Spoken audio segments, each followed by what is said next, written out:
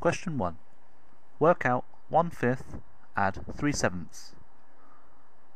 1/5 add 3/7. We can't add them together yet until we put them over a common denominator. Normally we can just times those denominators together. So 5 times 7, 35. So to get the denominator to 35, we times the 7 by 5. So whatever we do to the bottom, we have to do to the top to keep it the same fraction. So 3 times 5 is 15. So on the left side, we times the 5 by 7, so we have to times the 1 by 7.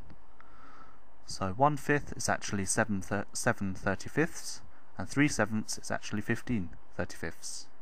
Only now we can add those together. So 7 35ths add 15 35ths is 22 35ths.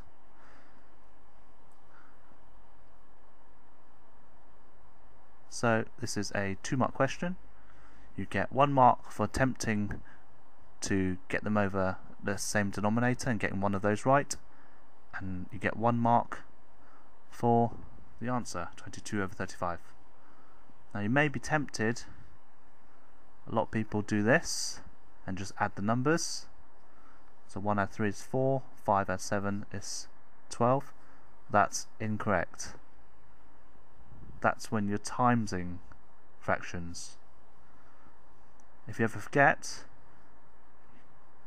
I like to do a half times a quarter.